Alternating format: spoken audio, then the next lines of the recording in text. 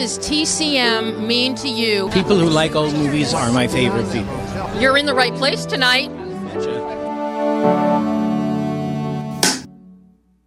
Come hither, Penny. Come hither. Hi. How do you do? How do you do? Debbie. Hi, Debbie. Nice to meet you. Very nice to meet you, too. Well, this is a treat to have you on the carpet tonight. Oh, it's a treat for me. A little 40-year-old film. It's pretty nice to be here. Come on. That's in its prime right Yes, now. right. Let me move you a little bit closer this way so you look lovely on camera. Hello. So, talk to me about the in-laws. What it means to you to now be here tonight to celebrate that film. Oh, it's so wonderful, and it is very surreal to think that how long ago it was.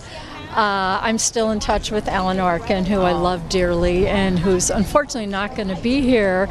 I'm hoping he's supposed to send me a little something to read to the audience on Sunday, which I'm really hoping he does that. But I just have so many memories. We had such a wonderful time shooting that movie in hysterics all the time, and it was just a treasure of an experience. Did you have any idea when you were making that film that it would have the longevity legs that it has had? Oh gosh, no. No, I mean, I just knew there were great people in it. I mean, Peter Falk, Alan Arkin, Richard Libertini, Arthur Hiller directing.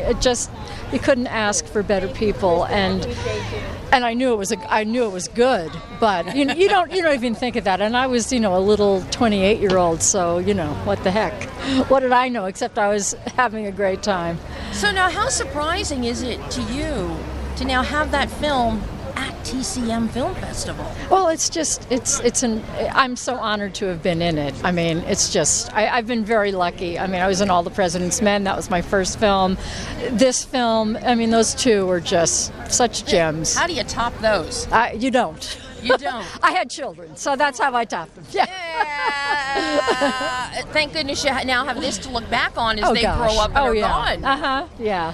How important is TCM to you? Oh, well, I mean, it's great. I watch it all the time. It's very hard, it's hard for me to move forward with movies sometimes. I mean, I do see everything, but I always go back. I just always go back because they're what I grew up with. Yeah. Now, are there any films that you're looking forward to seeing during the festival besides The In-Laws? Mighty Wind. Mm-hmm. I don't know what else, to tell you the truth. Well, there are a lot of them, but the choices this year are amazing. Oh yeah.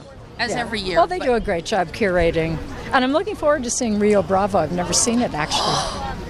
I mean, I've seen a lot of John Wayne movies, but somehow I missed this one. So how wonderful to be seeing it here with such a gorgeous print. Yes. And I'm looking forward to seeing, the last time I saw The In-Laws at a small film festival, they had a sepia-colored print. Oh, no. It was just brown.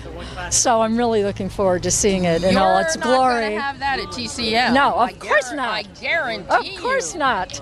Oh, Penny, such a pleasure to meet you and talk with you. It's so nice to talk to you, too. Have fun. Thank you, I will. Thanks. All right.